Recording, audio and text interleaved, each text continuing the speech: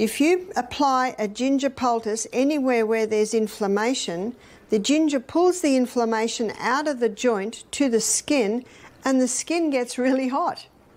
So if you apply this to the lower back, the heat relaxes the muscles, and yet the ginger is reducing the inflammation.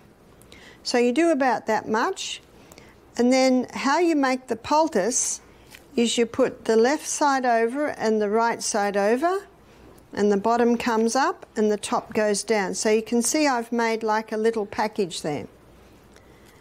And then I turn that over, and the part that's touching the skin is where you've just got one layer.